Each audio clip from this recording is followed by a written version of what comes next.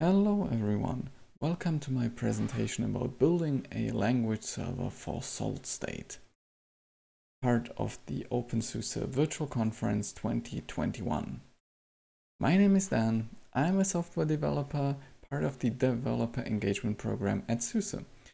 I'm essentially responsible for building tools for other developers, for example this one, although this was just a hack week project, but still.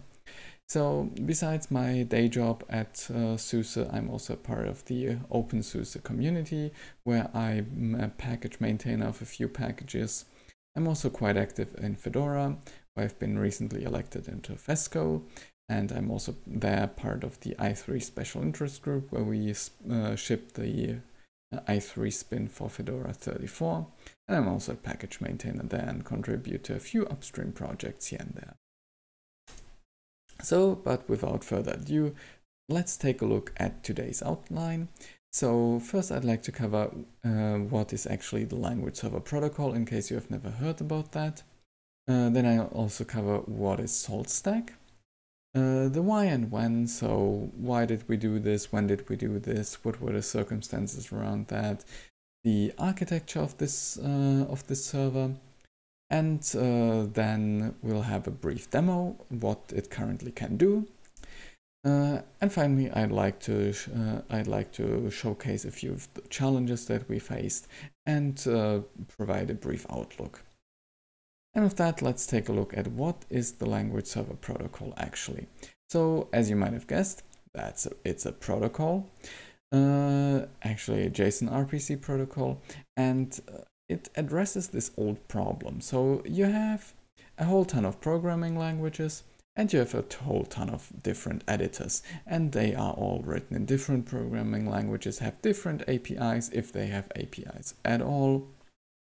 And now if you have programming language A and you want to give your users, so other developers, you want to give them code completion, documentation showing, etc. pp. In 5 different editors. You have to write a plugin for 5 different editors, and that's a whole lot of work. And every single person implementing something like that for their programming language has to do that. And so there's a lot of duplication going on. And the language server protocol tries to address this in the following way.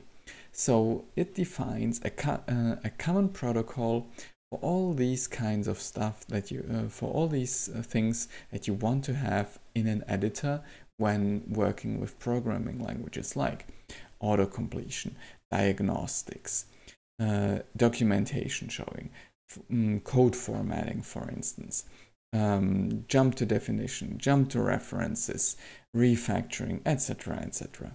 And so the language server protocol defines how a language server, which is some kind of backend program that analyzes your source code, and the editor simply talks to this language server and says that, hey, I'm at this position in this file, what can I autocomplete now? Or is this thing correct? Or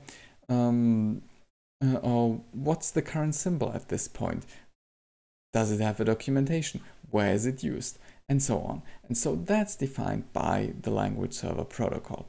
And the cool thing about this is you, as a developer of a programming language, you only have to write this backend server, and you can talk to you can provide all these niceties to your users independently of the editor that they're using, provided that it talks the language server protocol.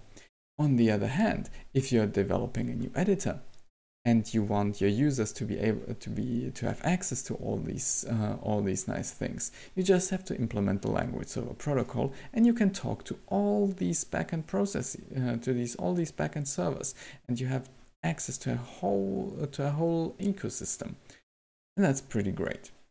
So that's why we looked into it, to improve the editor integration for SaltStack. So what's SaltStack? SaltStack is a configuration management software. It's quite comparable to Ansible in the regard that it runs in agentless mode, but it also provides a server pull mode like you would know it from Puppet.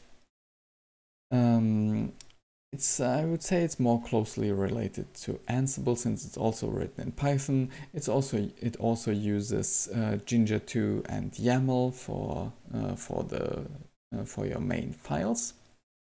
And so what's also notable about SaltStack, it's the configuration management software behind Uyuni, which is the upstream project of SUSE Manager. What you usually write in Salt when using SaltStack are so-called salt states. And these are essentially files that describe the desired state of a system. So how does this look like? So that's a mix of Jinja 2 for templating and YAML files. And here you can see an example. So here, for instance, we describe something that should be a web server, and that in this case it means we want a package to be installed, in this case Apache. And here we use Jinja templates to distinguish the different package names for different distributions. So for your RedHat variants, the package is called HTTPD, and on your Debian and derivatives, it's called Apache 2. Please keep in mind that in contrast to Ansible, the Jinja templating is applied before feeding it into YAML, which has the advantage that you can really leverage the full power of Jinja templates. In Ansible, you can only use them really in YAML strings, which has its upsides and its downsides. So why did we do this and when? So the why is we found editor support for configuration management to be rather lacking. So there is extensions for SaltStack for various editors. Same goes for Ansible, but unfortunately these are all tied to certain editors and they are not really too powerful. So usually they provide good completion. Excuse me.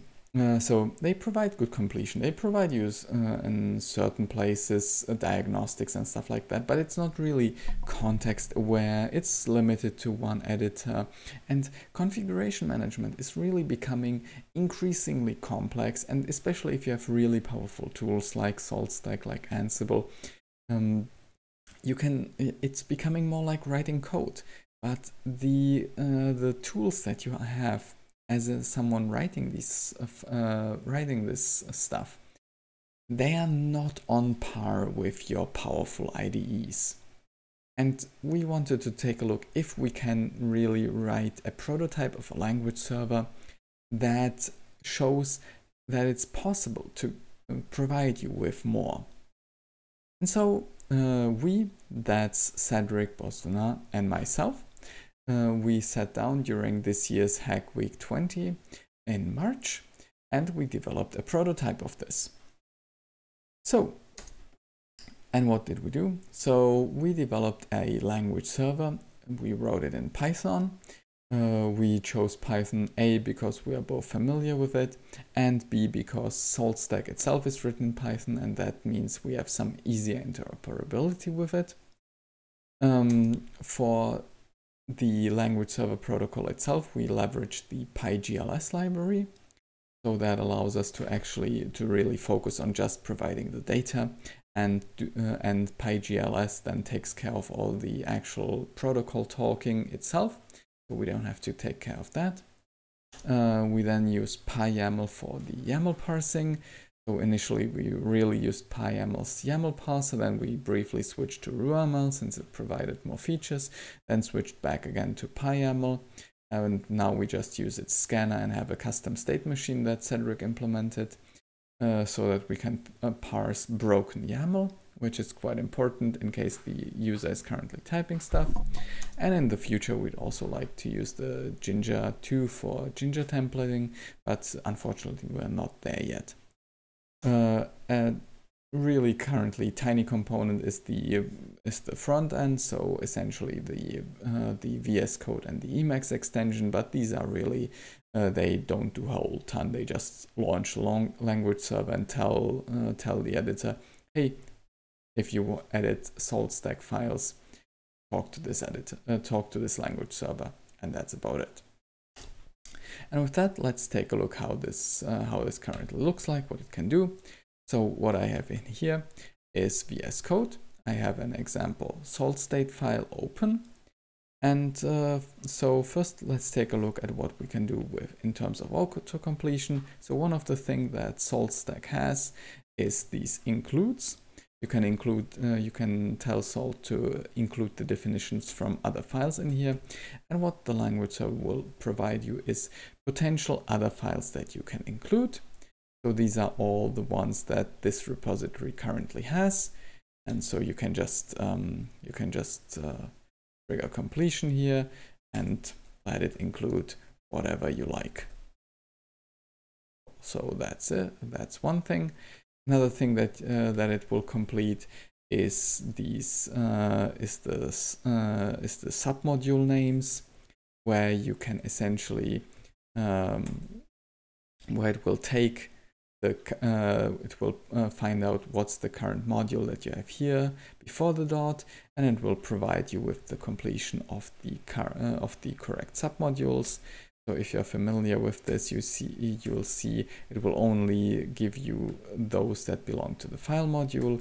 If I, for instance, replace this with the Git submodule, it will only show you stuff of the Git submodule, or for pkg, and so on. Yeah. Good. So that's what's supported in terms of auto-completion. Then what you can also see, I hope at least in the recording, are the breadcrumbs in here. So these are also provided as these are so-called document symbols in the backend. And you can use these to jump around, and it essentially means that the language server is kind of is aware of the structure of this document. You can jump around in that. You also saw some documentation is shown up here, so that could be also shown here in places. And the last thing that that's also supported is jump to definition. So what SaltStack has is these so-called requires. It means that this, if you want to, that this state requires this other one. And what you can do, you just go right mouse button, go to definition, and then it will jump to the correct place. It works from other places, or here we have other ones. Okay, so here I require this gem jackal, and boom, I can jump in there. So that should be about it for the demo. Then a few challenges that we faced. So one of the challenging parts is if you are currently typing in your editor, then you don't really have valid YAML. So we need to be able to parse broken YAML. That's also why we only use YAMLs, the PyYAML scanner, and have this custom state machine that Cedric implemented, so that we can really do that stuff. Yeah, meaningful testing is, as usual, as you might have guessed, pretty challenging, especially if you have different editors in place. And the most challenging part at this point is really the Jinja 2 interpretation. The really nasty part here is that the templating is applied before the YAML parsing, which means extracting stuff from files like this can be really tough, because you can go really crazy with the Jinja templating. And so this is yet an unsolved problem. Let's take a brief look into the future. So unfortunately, this is really just a side project for us, and we don't have a whole ton of time to invest into it. So unfortunately, progress has been a little bit slow. But the biggest thing that needs to be implemented in this is as I already said, the Jinja 2 parsing. And then there's a few other things that we could implement. For instance, show the documentation of various elements, integration with SaltLint to provide you with some linting of your document, auto-completion in more places, and then as I showed you, you can jump to these requisite nodes where they are defined. It would be nice to be able to do it the other way around, so to jump to where they are referenced. Here you can find a few links, so to the source code, to the extension in the VS Code Marketplace, a blog post summary of the Hack Week, the link to the slides are also on GitHub, and the LSP specifications, the obligatory legal slide. And with that, I'd like to thank you for your attention. Have a nice day, and bye.